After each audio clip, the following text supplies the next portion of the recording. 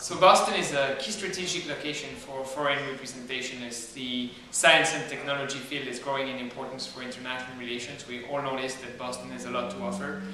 Within a throw stone you have thousands of students, you have very interesting people, and you have really, I would say, an exploding collaborative spirit when it comes to startup and innovation.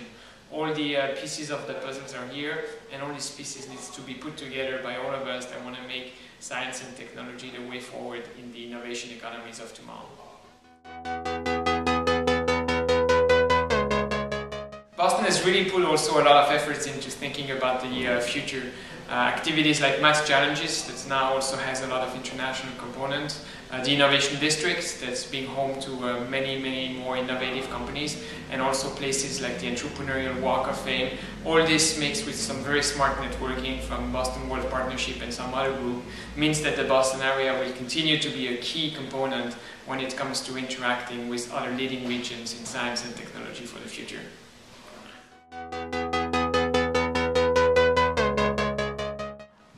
I think for the future, diplomacy is going to be more and more made in an open source fashion. Whereas before state-to-state diplomacy was the norm, it looks like now non-state actors, be it universities and fast-growing companies, are going to become essential.